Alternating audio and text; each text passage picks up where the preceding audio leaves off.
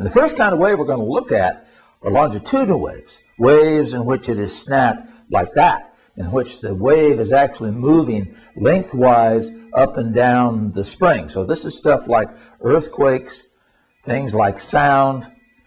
One of the ways in which we can demonstrate this is to talk about earthquakes. So we're going to show you an earthquake. I've got some ribbon here. I want to come up towards you a little bit. I'm going to put this ribbon around the spring so that you can see what happens in the spring when this comes by. Okay?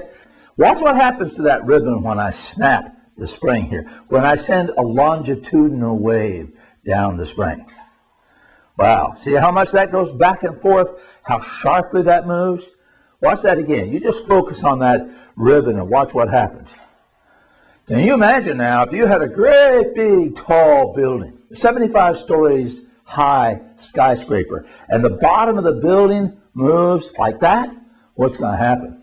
Well, you can see that the building's going to fall down, isn't it?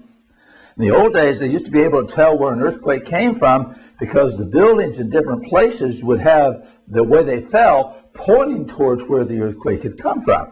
And that was called the epicenter. And the epicenter was just the place where the ground slipped and produced the earthquake. But the earthquake is a longitudinal wave, and the longitudinal wave is what does the damage. So you can see something about earthquakes connected with waves. A lot of people don't realize that earthquakes are caused by waves. But sound is caused by waves. The same kind of motion that we're talking about here, as the waves are compressed and move through, they actually travel through the material, just like what you see happening with this spring. So let me ask you something. You're watching a movie about a war in space, and somebody blows up a spaceship or something like that, and you hear this huge explosion. Is that what would happen? See, if you're out in space and if there's a big explosion, you don't hear anything, because there's nothing for the sound to travel through. There's nothing to compress like that. You have to have a material to compress for the wave to travel. So that means that sound doesn't travel in space. Space is absolutely quiet.